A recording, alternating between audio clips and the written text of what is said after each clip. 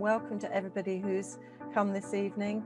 I think we've got an interesting evening. I hope you're going to enjoy it. I remember another patient who we both looked after who, was in a relationship with a chap, getting serious, thinking about starting a family. And I remember her bringing him to clinic, him getting tested, them coming back to get the results. He was trait. This was one of our patients who had sickle cell disease, and she dumped him in the room. Yes, she did. Dumped him in the room in front of us. I remember. And I said, Mummy, I would never let you get a vaccine that is not safe. So I'll be the first one there, and then once I've had it, you can have it. And I remember this text message coming back to me while I was at work, well, you'll be the first to die. But every touch point, be talking to women about the importance about having the vaccine. And if you don't have information, say that to somebody. I don't have the information. Can I pass it on to the person that can? Some women are saying that they're actually having a really positive breastfeeding experience because their situation of having to stay at home and not having lots of visitors round and not feeling they have to rush about everywhere means they've actually got the excuse almost to sit on the sofa and just breastfeed their baby. So Black and brown women and birthing people are not treated with equity, leading to unacceptable levels of morbidity and mortality. They then become marginalised communities that become mistrusting of maternity services, and they might be reluctant to engage because their initial experience has been negative. We then label them as difficult and unwilling to engage, and the cycle of substandard care continues. It's really difficult to describe really what makes continuity happen, but there is some real magic in the depth of relationship that you have with a woman and her family, and it's really beyond articulation. We know it works. It definitely works for our women and our families, and if you always put them in the very centre of what you do and how you work, that is when the magic happens.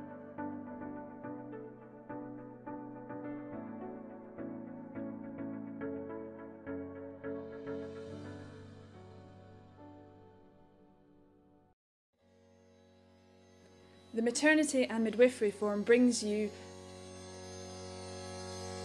Matflix, video streaming from maternity experts. All your CPD and revalidation needs met in one place. Our expertly curated box sets are the perfect way to engage with the latest thinking, issue by issue. They make revalidation easy and are the perfect accompaniment to any project or university coursework. In addition to video from expert speakers across maternity and midwifery, there is easily accessible research and links to the latest government policy documents. Our reflective questions at the end are the perfect primer for your revalidation. In the same way the Maternity and Midwifery Forum provides certificates to show that you have attended these festivals, we can provide certificates for those who have consumed the content of a box set and submitted their written answers to the reflective questions provided by our curator, Dr. Jenny Hall. Midwives, maternity professionals and students, do not miss out. Subscribe to Matflix today. Box sets are just £17.50 each, or access to them all starts at £8.99 per month, and only £5.99 for Maternity and Midwifery Festival attendees. Students pay just £2.99 per month, and only £2.49 for Student Maternity and Midwifery Festival attendees. Check out the box sets at www.matflix.co.uk.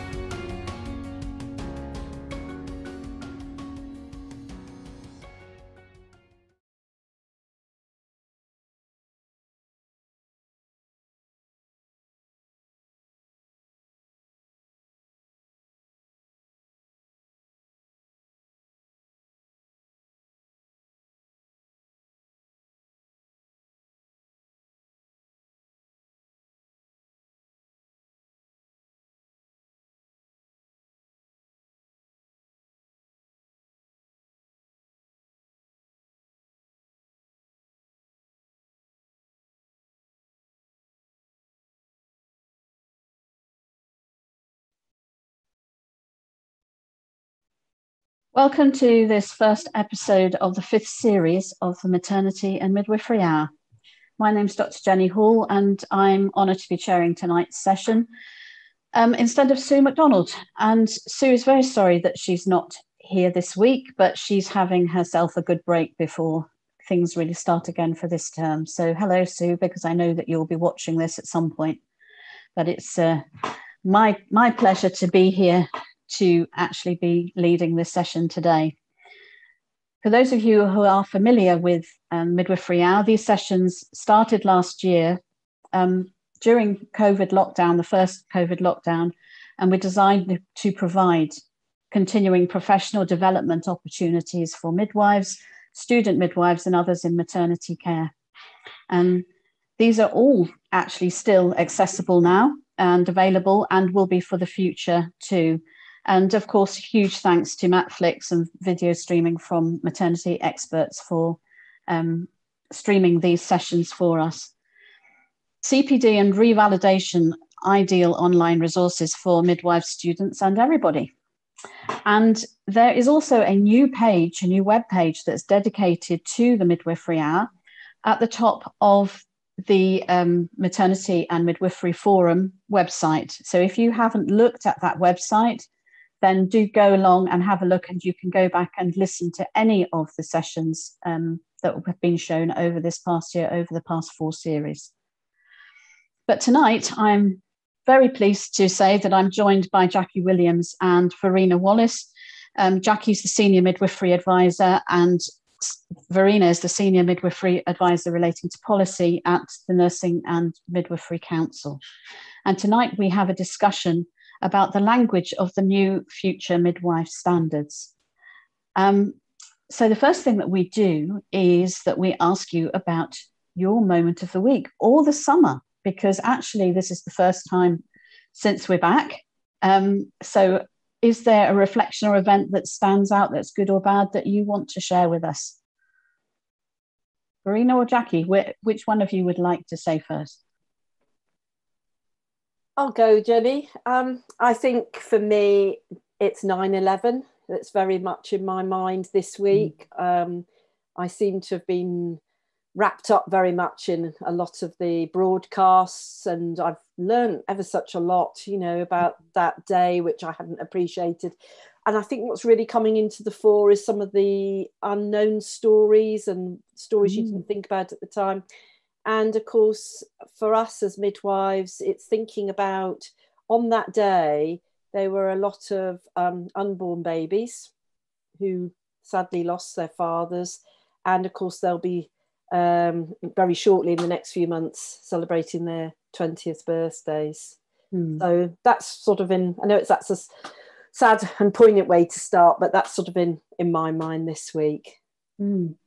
And very powerful, isn't it? Very powerful to think that there are babies that were born after the event who actually have also been part of the story. And there was one on ITV actually yesterday, and it was actually taking you through all the various flats that were not that far, several blocks away from that area. And one of them was showing a woman with a very young baby, and she looked absolutely terrified because they wanted to get out of their building, but they couldn't because there was literally nowhere to go, and they were literally being covered in all of that dust through their flat. And when you see those sort of stories and those images, it really stays with you. Yeah, the reality comes through, doesn't it? Yeah. Thank you for that. Verena, have you got anything that you would like to share? Yes, picking up on Jackie's point, it does take you back to where you were at the time, because it's one of those things, rather like the assassination of JFK, that you remember where you were. And JFK would have been my parents' generation, and for me and our generation, I think it'll be where were you? And I can remember that I was a community midwife in Leeds at the time.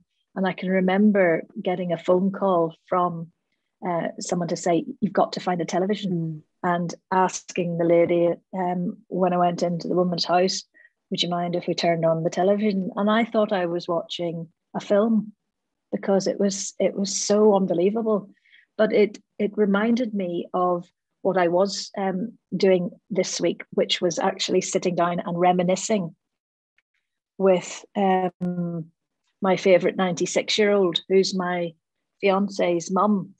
And we'd been going through photographs. We'd found photographs of her wedding, which was, again, at the end of another enormous event in the context of the UK and Europe and the world, which was around the time of the end of the Second World War, and looking at the wedding dress. And I said to her, gosh, did you have to save up all your ration coupons for the wedding dress?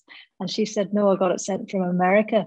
So it's that sort of loop where we're all interconnected, even though it's several thousand miles away. And it's that aspect of reminiscing, which has, I think, come through in both Jackie and my stories this evening. It's about remembering and learning from it going forward. But yes, it's an interesting time. Thank you. Yeah, yes, it's reminded me actually, because I was on maternity leave, I seem to remember, with having had my youngest, who actually will be 21 at the end of this month. So she, and I remember that I had gone round to a friend's house to go and have a cup of coffee, and I walked in the door and looked at the telly, and because she'd had it on, to see the plane going straight into the town.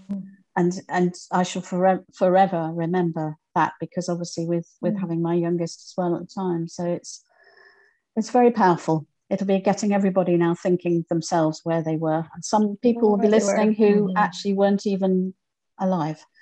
So it's something always to remember. And actually going on from that, obviously tonight we also want to still remember what is going on in our current circumstances. We're obviously out of lockdown for anybody who's watching from other parts of the world, because we do get a global audience for this.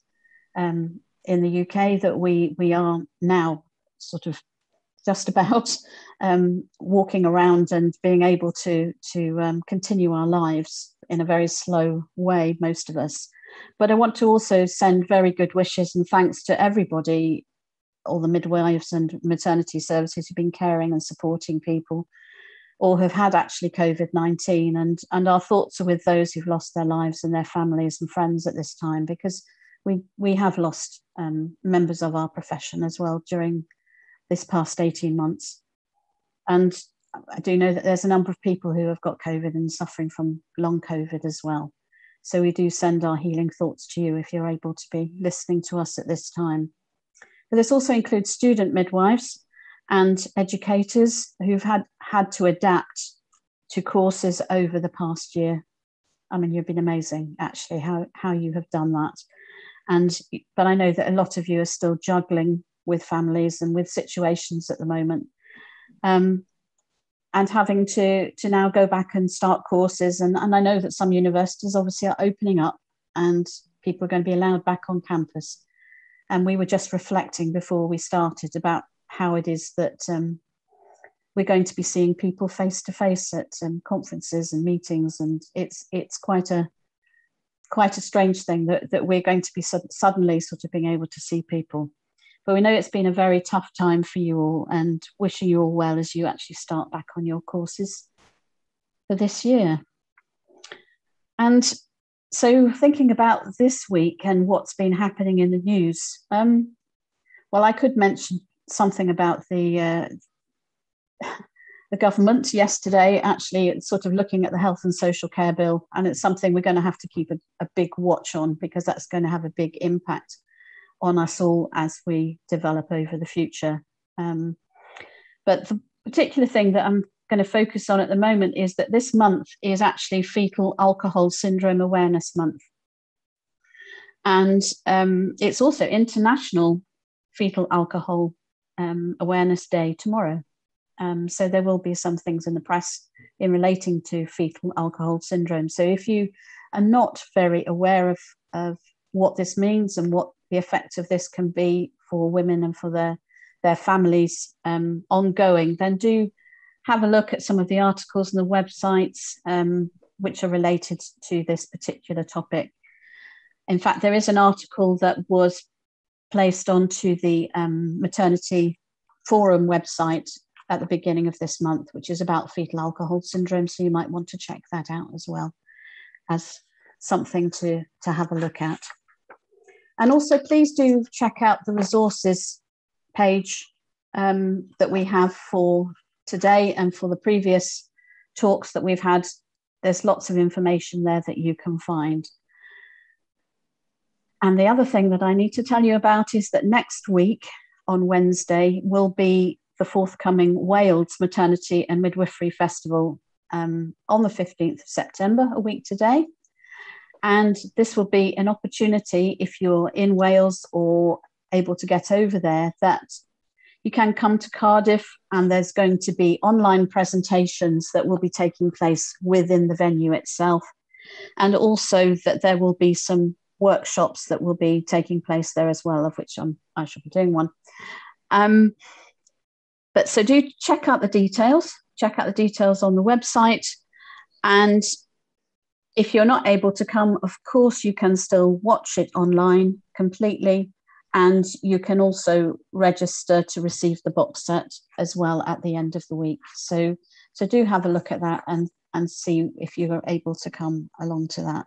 So there's a lot happening at the moment. This term is kicking off big time. So enough of me whittering on. And I'm delighted to introduce to you, start with Dr. Jackie Williams, who is, as I've said, is the Senior Midwifery Education Advisor for the NMC.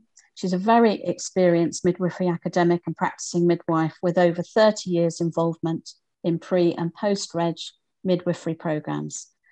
As an academic, Jackie's continued to keep strong links with midwifery practice and is passionate about the unique role of the midwife and women-centred care. She's a senior fellow with the HEA at Higher Education Academy, and she has a particular area of expertise in quality assurance.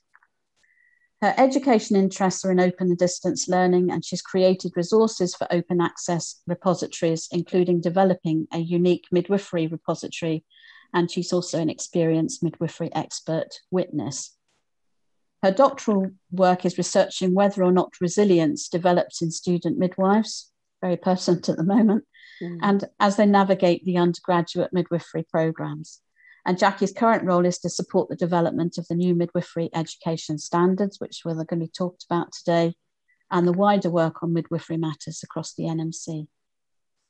And Verena, they're going to be doing a bit of teamwork here, is the Senior Midwifery Advisor of Policy at Nursing Midwifery Council, and she was appointed in January 19. What a good time to start. Most recently, Verena was the Midwifery and Children's Nursing Officer at the Department of Health in Northern Ireland, and she was the local Supervising Authority Midwifery Officer for 9 years until 2015, having previously held senior roles as a Deputy Chief Nurse, Head of Midwifery and Consultant Midwife for Public Health. She trained as a general nurse in Belfast and has worked as a midwife in Scotland, England, and Northern Ireland. I would now like to hand over to you both. Thank you very much. The screen is yours. Thank you, Jenny. And we're both delighted to be here this evening and have this opportunity to talk to you all. So we've entitled our talk, The Language of the New Midwifery Standards, because as we've said, they were published a couple of years ago now. So people are becoming much more familiar with them. And I'm sure many people on the call have been involved with their local universities as they develop the new programs. But what we're really turning our attention to is really what these new standards mean for all midwives on our register, not for midwifery programs. So we've just got a short presentation to show you. And really, what we're really looking forward to is the discussion and the questions you might have afterwards. Next slide, please. So what I've done here is just listed really the key changes, just things for you to perhaps hone in on when you look at the documents themselves. So we've got 6 interconnected domains. Each of those domains are really important. None are more important than the other. They are all working together, very much interconnected. And then throughout the proficiencies, we have 17 themes that run almost like a golden thread. We were delighted when our council approved that the new standards would be based on the Lancet framework. So that's the quality framework for maternal and newborn health. And I think that was really a pivotal moment in terms of the direction of travel of these proficiencies and how they would be presented and how they would work in practice. I think it's also important to say that the role of the midwife is really clearly articulated in these standards. In a way, there wasn't a place to really articulate the role, and it's there front and centre at the beginning of these standards, which are really, really important. There is emphasis on the views, the preferences, and the decisions that women and their partners and families make, really putting women and their families at the centre of care. Sometimes those women will be making decisions which we perhaps wouldn't encourage or advise, and we might consider that they are perhaps going to incur more risk. But these standards really stress the importance of women making decisions on the evidence-informed information that we give them, and it is their decisions, and we need to support them in that. There's greater emphasis on human rights, ethics, cultural competence, and there's a whole domain on continuity of care and carer. So at the point of registration, these midwives, as they join our register, will be able to be proficient to work in those teams. There's greater emphasis on interdisciplinary working, and there's a range of new skills, and one of them is the full systematic examination of the newborn, but there are others. So that's also important, that some of those skills, which may have been more traditionally developed following initial registration, are now actually embedded in the undergraduate programme. And because we know that many of our referrals are to do with medicines management and administration, it was really important to ensure that midwives joining our register had improved knowledge and enhancement in medicines. Next slide, please. So the reason we wanted to talk about the language today is that our new standards don't talk about risk, but we're very mindful that risk is very embedded in the language within trusts and health boards. Because these standards are based on the framework for quality maternal and newborn health, it is important to consider what this actually means for the role of the midwife, because what this is saying is that all women and all newborn infants need the care of a midwife. Those essential skills, those essential teaching and educating that you all do. But there are also some women, because of their circumstances, their particular needs when they enter the maternity journey, or they might develop complications throughout that journey. Some will need additional care, and some will need the input from a range of other healthcare professionals and social care professionals. And it's important to think about the role of the midwife with those women and newborn infants as you coordinate that care, working closely with our colleagues. And if I give a very, very sort of simple example, that say, for example, a woman was having midwifery-led care, things were all quite straightforward, but for whatever reason, she needed a caesarean section. And then the caesarean section would be perhaps initial emergency will have subsided and all was well with her and the baby. And if it was her choice, she would then continue with midwifery care to have early skin to skin and early breastfeeding.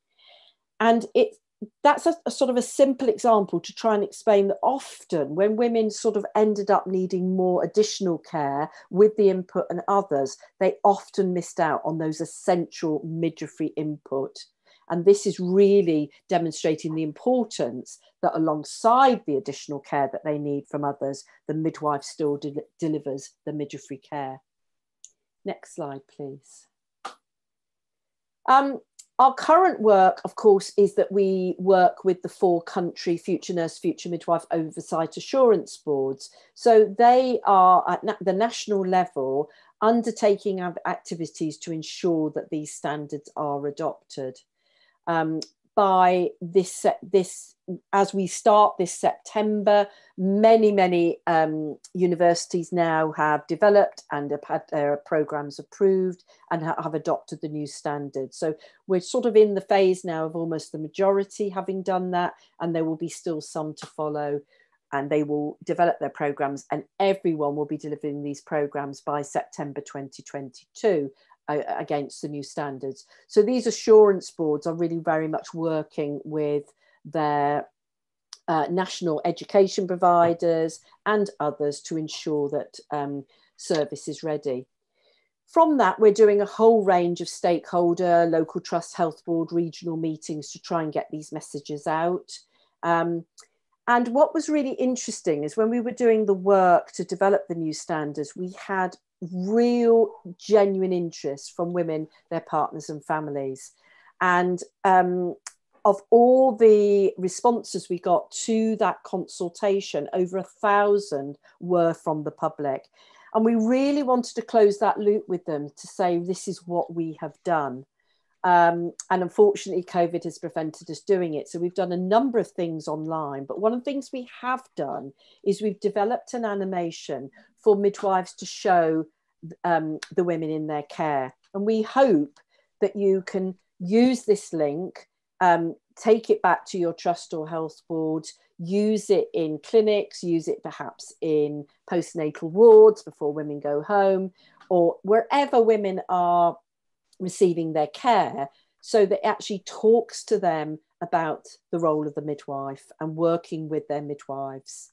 There is some sort of back messages, if you like, about the standards. So if the women were, or their partners were interested, they could go and, you know, read more about it. But it's more about giving them assurance about how midwives are trained and continue their professional education and work very much with them, focusing in on their needs and what they want from their care. And then the other piece of work we're beginning to think about is revalidation. Now, revalidation to change drastically would mean, you know, quite extensive processes. So I'm not suggesting that. But I think one of the things we want to try and get the message out is that when you are revalidating, have a look at these new standards, benchmark your practice against those standards. For those of you who are a practice supervisor and a practice assessors, are you ready to receive the students on the new programs? Are you familiar with the standards? Do you need other professional development?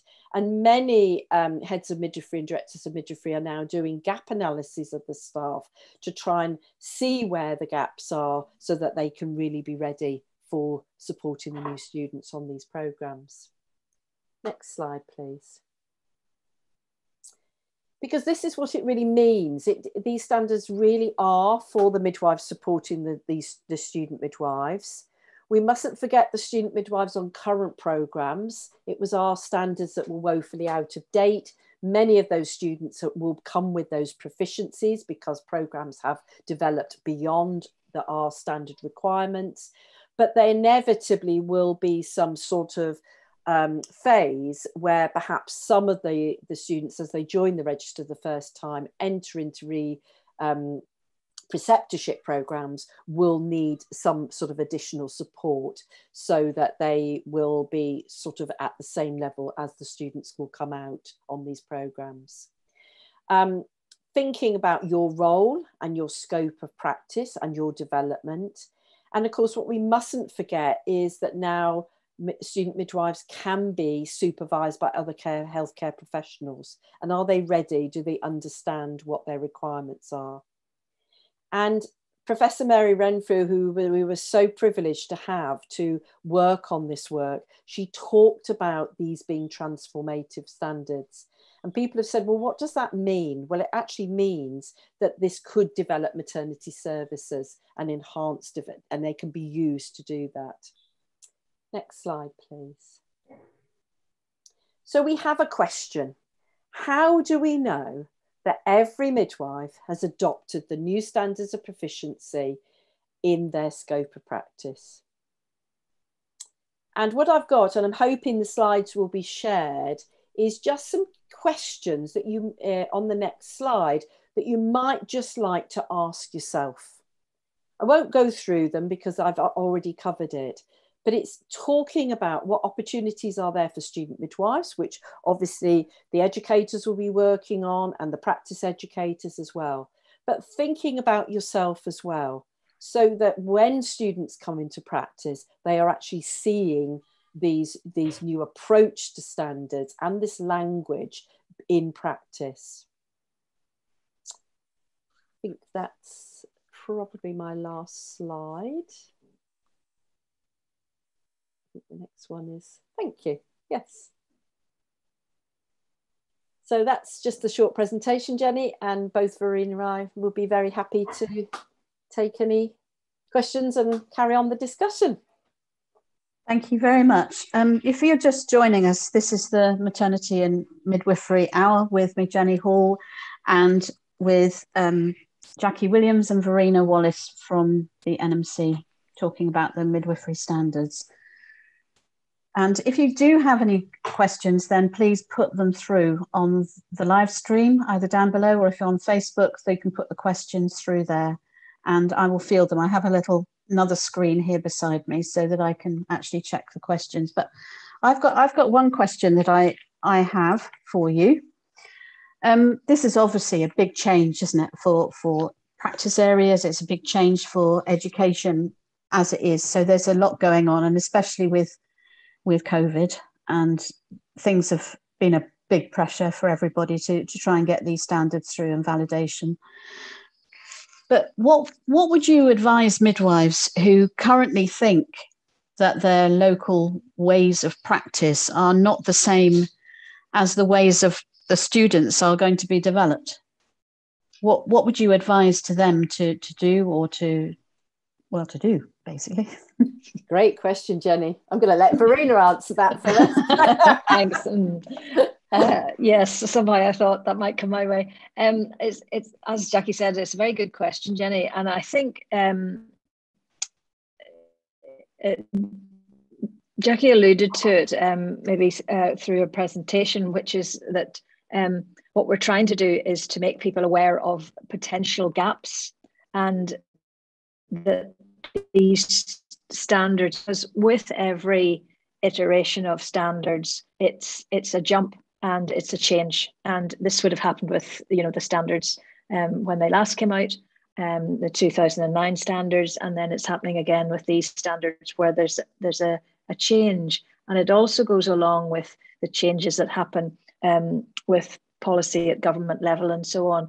So there's an overlap and an interlinking between our standards and, for example, continuity of care and care, and then also around some of the things that will be old hat to some areas of the country and that are very new to other areas.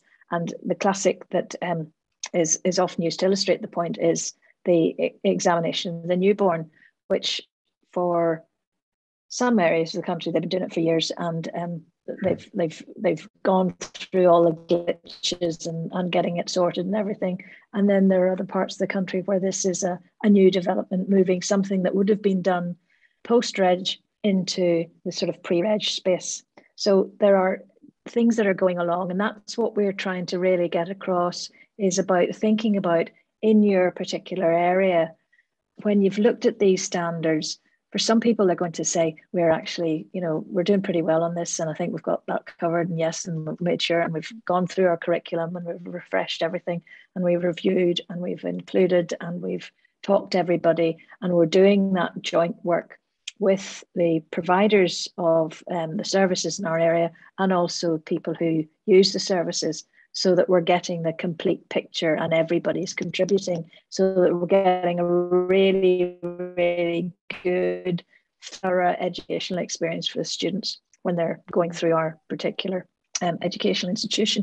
But we are aware that the language differences that students a lot about universal care and additional care needs. And when they go into practice, they'll still be hearing the language of risk and risk and risk, low risk and high risk. And we're not saying that that's going to change overnight, but it's about thinking about practice in the context of individualized care, person-centered care, and putting the woman and her baby at the absolute center of care, which is implicit in our standards, and it's knitted through, as people would describe it, as a golden thread. You know, the service and the care that we provide is all about doing the best for the woman and her baby in their particular circumstances. So you're thinking about the context of where they are, about their family context, about their own cultural needs, and so on, and all those other accompanying needs that may mean that we have to think very carefully about how you're going to provide that care and pull in the multidisciplinary team and other people who you need to help, so that you get the best possible experience for the woman and her baby when they're going through the process and their maternity journey. But it's not without its sort of trickiness, which is why we're trying to sort of raise it as an issue at this stage, which is at the start of the academic year, because the language is quite different. And I don't think people really realised that we hadn't talked about clinical risk, you know, until we were sort of reading them in depth, and it was like, yes.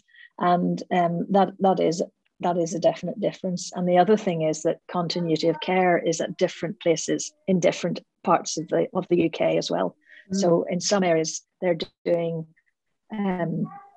small sort of groups that are practicing continuity of care, but the other parts of the system are organisationally quite traditional. And then in other places they're racing ahead, and they've got all sorts of things going on that are taking them. And of course, it's all complicated by the whole COVID and the pandemic and so on. So I think there's a lot of work to be done. But what we're trying to do is say, you know, this is these standards have been produced on the back of a huge amount of consultation, a huge amount of involvement, and as Jackie said, terrific feedback from women who were passionately interested in these standards and could see how they would influence their births and the births of their friends and family going forward. Because we don't produce brand new standards every other year. You know, it's generally in the past been a decade at least. So what we were keen to do was to future-proof them, and also make sure that they were outcome focused, so that people get to the same destination but using slightly different paths, and it'll depend again on their particular educational institution and so on. So I'm doing my talking for Ireland thing. So I'll hand back to Jackie, who may want to add to my Jenny, I'm going to give you two garrulousness. I'm going to give you two tangible examples, actually, because I see these standards almost like a tool that can be used to develop yourself as a midwife, because this is the benchmark for joining the register. And, you know, you might have professional development needs, which you've not had the opportunity, but it is also the development of the service. Now, we've actually mapped these standards for two things. We've mapped them against the Ockenden report, and it was really interesting, but both Verena and I were quite staggered, actually, about how, when you pick out all the proficiencies which meet it, how they mirror. So we know that these standards aren't the only answer to maternity services, but we do recognise it has a part to play. So that if you were actually practising in some of those ways, it could make a huge difference to that safety agenda. The other thing we did was we mapped it against the Turning the Tide report to see how that fared. And again, very, very interesting in terms of, again, some of the language isn't always quite what's used in the media or perhaps in certain circles. And that's all about being future-proof and picking language really carefully so that it had that longevity. But they really held up in terms of if you were practicing in that way, how it sort of, I think that was really interesting, because we did that within probably 14, 15 months maybe of them being published, and we were really pleased to see how they were beginning to sort of hold up. So I think it's really thinking about these proficiencies as a tool, really. Having those conversations, thinking about how they can be actually adopted by practice as well as sort of individual midwives, and of course midwifery programs. Yeah, I was just reflecting and thinking about the fact that you were saying that within the standards it doesn't mention clinical risk, and I know that there will be many midwives going out there, but all our policies and all our guidance actually for us as practitioners includes the word risk, whether they're high risk or low risk or whatever. So it sounds like that they might need to revisit some of these documents, and that's going to take time before that gets through practice, we're delighted doesn't it? to tell you, for England, we have got a forthcoming meeting with the CQC to talk about these new standards. And I think that is another sort of way that we can work with others to sort of talk about the standards and see how how they position themselves, if you like, within other people's work. So we're looking forward to sort of sharing that, because again, I can see us having those sort of conversations, you know, around their language and whatever that has to offer. That of course is England, and we'd be delighted to do it with others in the other 3 countries. I think it's also worth saying, Jenny, that we're not suggesting a sort of overturning the barrel, as it were. What it will enable and hopefully make people think through is how you share information with women about what their personal chances of something happening are in the context of, as I was saying, the individualized care and the person-centered care, because it does vary, and that sort of comes out in the sort of Montgomery ruling. You have to, not tailor it too much, but you're thinking of the information in the context of that woman's particular circumstances and her particular needs, and again the sort of area that she's in, and so on and so forth. And just going back to the point about future proofing, I mean, I can remember standing somewhere and using an illustration that Professor Renfrew had used, which was around, every generation has something that you don't know about when you start your education, and then it comes out of the woodwork. And I was standing up there burbling away, probably in January 2020, about, how when I was starting my training, at the beginning of my education, my training as a nurse, nobody knew anything about HIV, and by year 3, it had sort of hit the headlines, and it was all over the place, and nobody knew what it was, and that for this generation of student midwives, there would be something that would come over the hill that we wouldn't know anything, and the next thing, So, but if you actually look at the standards, in 1.4, it talks about demonstrating the knowledge, skills, and ability to identify, critically analyse, and interpret research evidence, local, national, international data and reports, and then use, share and apply research findings. That's in 1.5, and lessons from data and reports to promote and inform best midwifery policy. And I think we've seen that in action, because we've seen the work that has come out, very, very fast from organisations like the RCOG and the RCM working together, doing that multidisciplinary, professorially led, fantastic evidence-based work, as the evidence has emerged. And again, that's been done at speed, at pace, and at a level that we'd have found hard to believe if you'd told us like 2 years ago. But it's been remarkable. And the experience that this generation's students have had and will be something that will probably stay with them the whole way through their careers as midwives, because it's been so unusual. I mean, it's a vastly overused term now, unprecedented, but it's actually true. This is very, very unusual.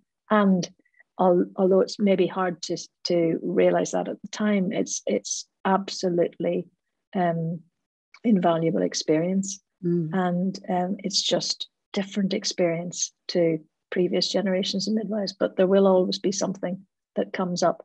And that's what we've tried to do with the writing of the standards, so that they're able to flex, to absorb the things that come out that we know nothing about at the beginning.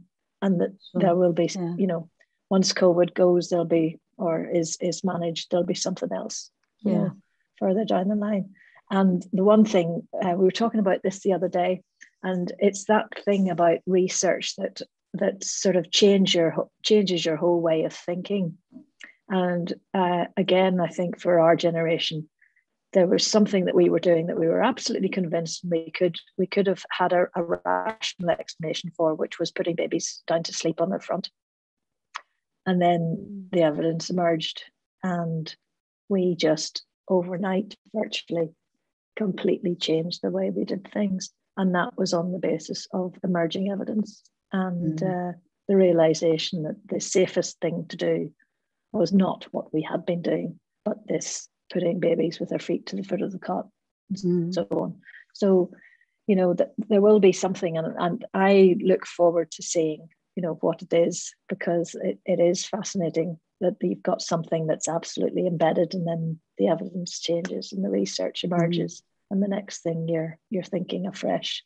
So absolutely, it does make life tricky, because they're you know, you're not thinking all the time in absolutes. But I think the key thing that's coming through is personalize the care, individualize the care, and make sure that you're passing on the information in an understandable way to whoever you're working with. Absolutely. And thank goodness for those wonderful professors who did all that work in relation to COVID last year. I have a raft of questions that are coming through. Excuse me, just looking to my screen. So Laura Gilmore, hello Laura. Can I ask if there are any standards that are expected of a first year student in completing NIPEs? I did my NIPE training in my training and was shocked to see the lack of information required for first years in the trust I used to work at compared to my cohort. So she's obviously had an experience of learning NIPE within her first year, by the sound of it, where she was. Yeah, so thank you, Laura, for that question. I mean, it's a really interesting one, because these proficiencies are to be met at the point of registration, but how they are met and when almost operationalized, if you like, is up to the individual midwifery programs. And I know from personal experience as an LME, you know, that university was considering that they would do that examination and gain those skills throughout the 3 years, whereas others have adopted a different approach. I think also what is important is, because we are a 4-country regulator, we're not specifically using the language from England so we are talking about a systematic examination of the newborn. And just to give you a little insight into midwives who are perhaps wanting to join our register from abroad, or indeed return to practice using the test of competence, they will have to show proficiency in that particular examination. And there is having to be some really, really looking at how that is delivered, because perhaps how it's been delivered traditionally is not going to work for people who are preparing to do that test from abroad and then can only come to the country for 10 days while they do the test. So I think what I'm saying, Laura, is that it's absolutely for the university to decide how they will present that programme in terms of that knowledge base. And they will adopt anything, because there isn't there is that guidance, but it isn't an absolute standard that has to be met. So there is some variation amongst that. Well, it's interesting. Belinda Ackerman. Hello, Belinda. How lovely to hear from you. Hi, Belinda. It's a statement really from her, but it's about NIPE. And she's saying NIPE training is limited to only screening the 4 areas, i.e. eyes, heart, hips and testes, the midwife should be doing the full examination of the newborn, not just the 4 screening standards for Public Health England. There is a dire lack of standardised practice for this. And that's why the language was very, very carefully worded within the standards, that it is that full systematic examination. So it's not aligning itself to any one particular national approach. I don't know if you... Tricky though, if some midwives are only learning or going through a NIPE course and then they're not actually doing the whole thing. Yes, I think that was the point's well made.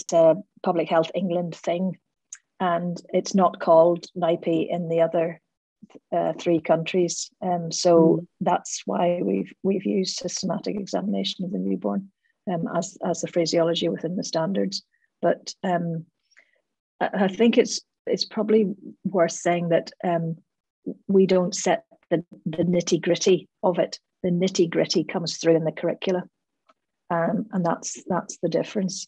We set the overall standards, and as I say, we tried to make them flexible and future-proofed.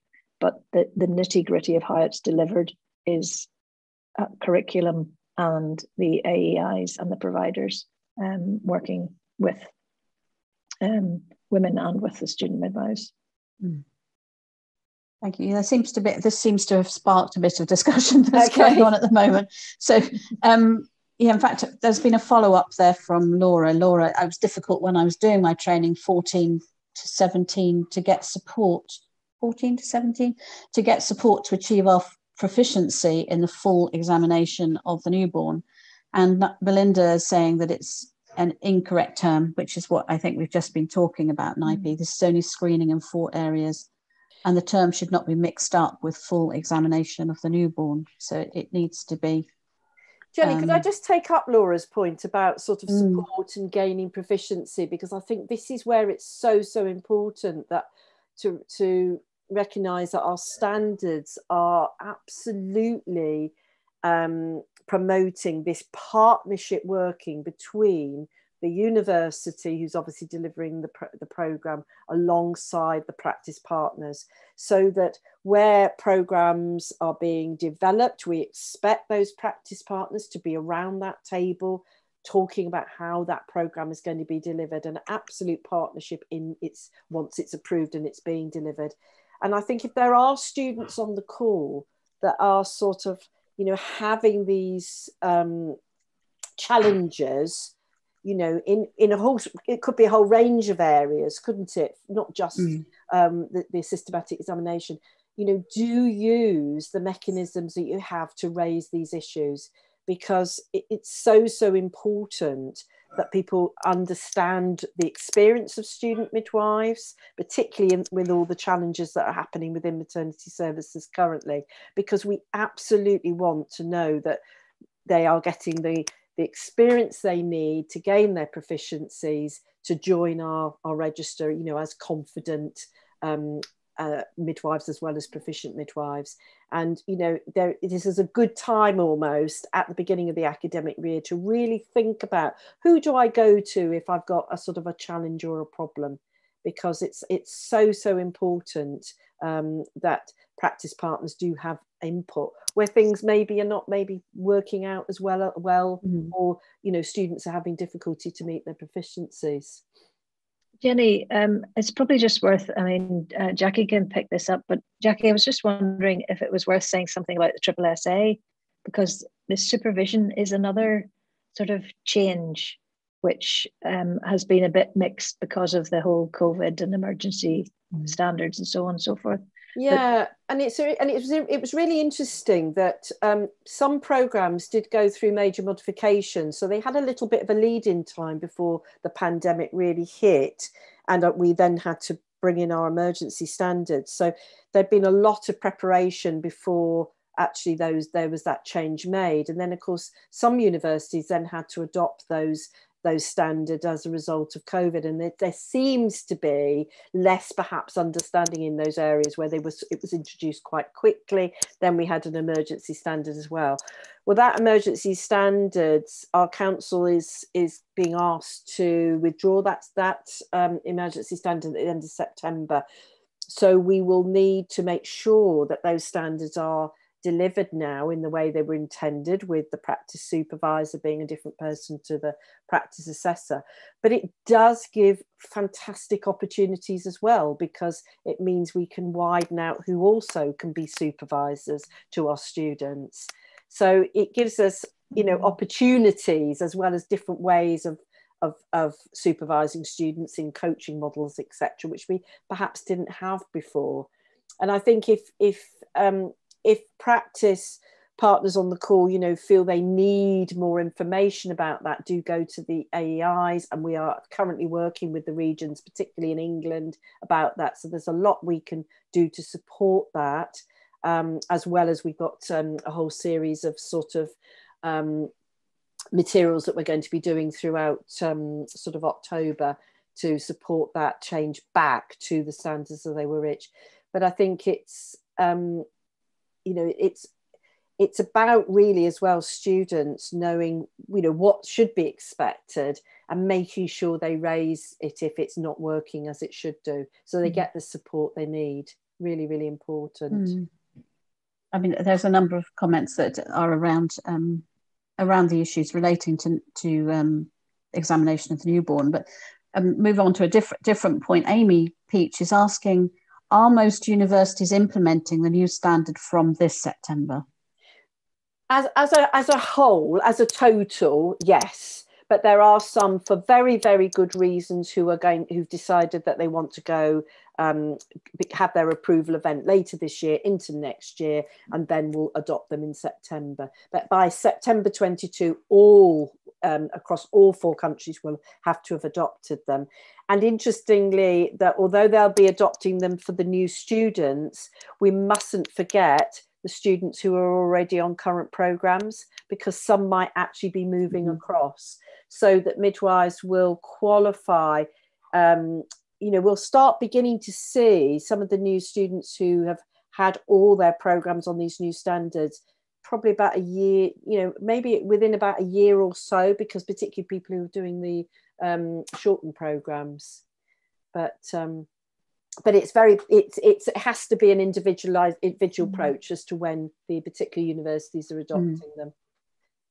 So it might be that some students might choose not to apply for this year if they know a new course is going to be starting the following year. So possibly, but of course many will then, if they're first year, the student may the university will make the decision as to whether they want to roll them onto the new programme. Third year is less likely, but first and second years there's often opportunities to roll them straight over, so that they actually complete most of their programme on the new standards. So I think if Amy doesn't say whether she's a student or not, does she? No, she doesn't. No, she doesn't. So. But I think if Amy is a student, you know, she needs to be asking those questions of the university. What is happening? When are they, you know, what does it mean for me? But if she's a midwife, she needs to ask the same questions, really, because you know, all midwives need to have input into how that programme is delivered, because it's a 50-50 partnership. And of course practice supervisors need to be very, very familiar with these new programs. Absolutely. So talking about that, Louise Armstrong. Hello, Louise. Sorry for changing the subject. No problem at all. I'm delighted the word risk is being dropped. When I ask student midwives who say in an essay or speech the woman was high risk, I ask what of? And often they cannot reply because the term is used so liberally in practice it has no meaning.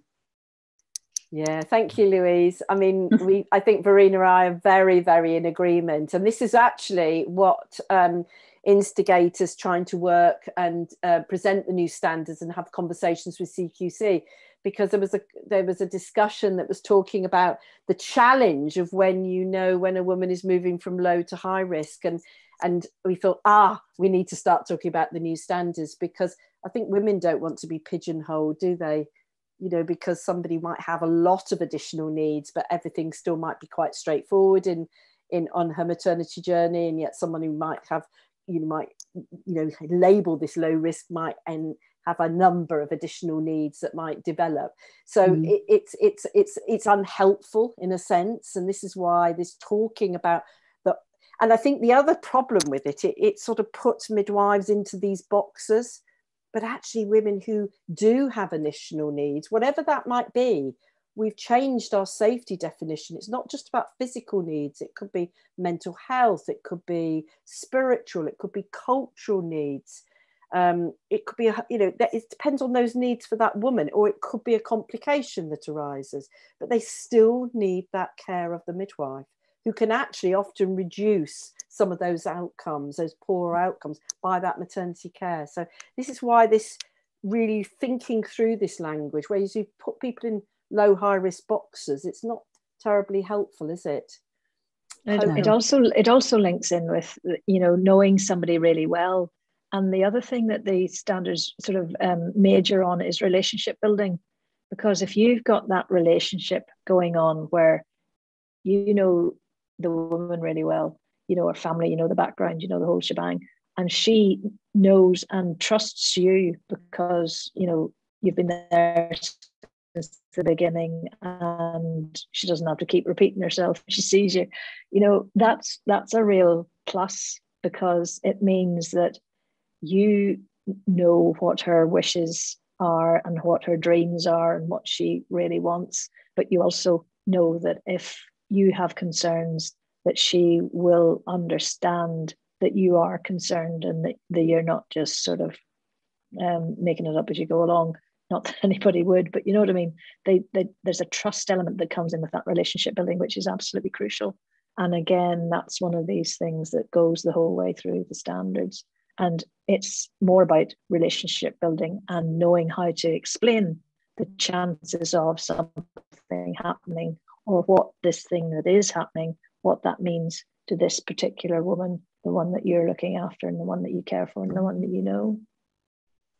Well, I'm afraid to say we're coming to the end of our time, and there's some more comments that I know we were flowing there, weren't we? But we have to get you to come back and carry on this discussion, because I think it is so important, actually, this issue of language, and actually the importance of it and the different changes that are taking place. But I just want to say a big thank you to both of our wonderful speakers, and also thank you as well to Matflix and providing the video content from maternity experts, and also the partners at the Practicing Midwife Journal and All for Maternity with their online resources that they provide for us.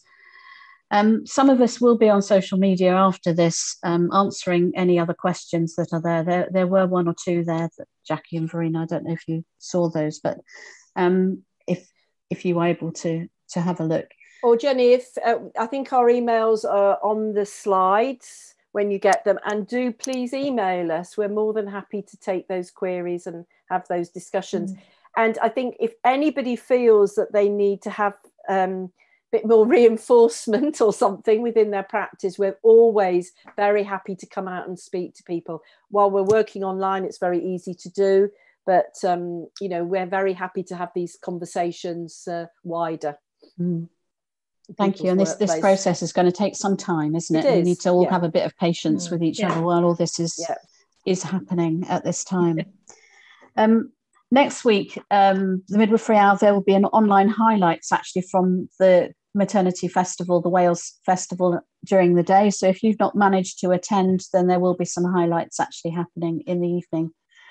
And in the meantime, for everybody, please stay safe and well at the moment, and look after yourselves and your loved ones. And the thunderstorm that I was expecting has not yet happened, so it might just happen now as I finish. But thank you very much, everybody who's been part of this today, and we look forward to seeing you next week. Thank you.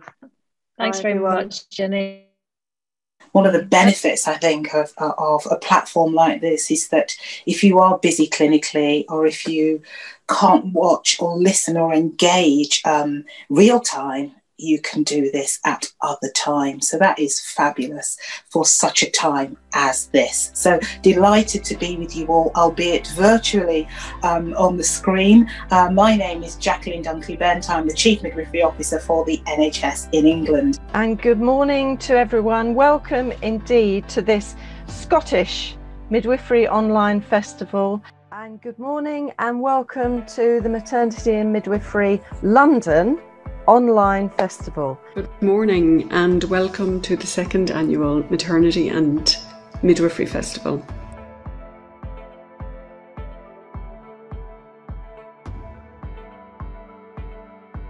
What 2020 has shown us is that there's a real need for vigilance, that women's rights are not yet really embedded in our maternity system, and that they can be easily eroded. My argument is that the solution is health optimization. Prevention is far better than cure. And I think there is a real risk that services that are lost or reduced during the time of COVID are not restored post-pandemic. The hard truth is there is a lot of racism there. It's not enough to be non-racist, swimming in a pool of racism. You have to be anti-racist, actively working against racism.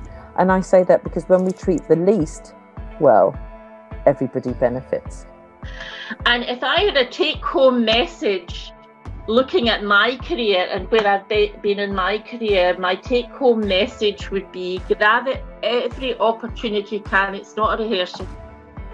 Know your limitations, because jam too thinly spread is tasteless. Enjoy it all and let nobody steal your sparkle.